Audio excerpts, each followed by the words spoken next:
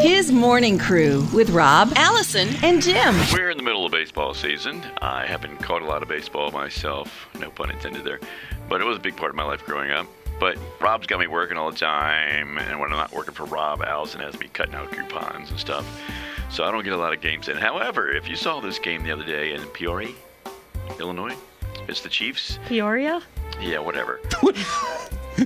Oh, down there in Peoria, Illinois. Not down there. It's up there. Up there in Peoria. Okay, anyway, Jesus I Cruz. just gently corrected you, let me add. He I'm taking it and rubbed running. salt into the wound. What wound? So what happened Fine. there in Peoria, Illinois in baseball?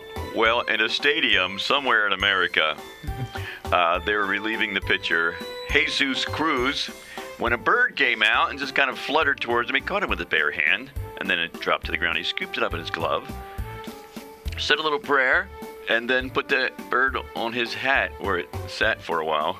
Oh, really? Got himself a friend. To its side to fly off again. And it just went crazy on the internet. It's just like he's a star now.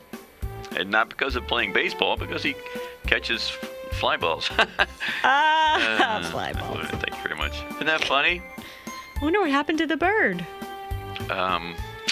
No, I can't complete the story there. I'm going to have to look that up and do a little follow-up story tomorrow. We're just going to believe it flew away and lived happily ever after. Okay, yeah, Having that's a it. happy life in Peoria, Illinois.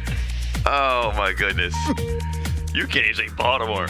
You say Baltimore. Not bald. Yeah, you do. Baltimore. You say Baltimore. Baltimore. You always say Baltimore. Oh, my goodness. No, you say bald.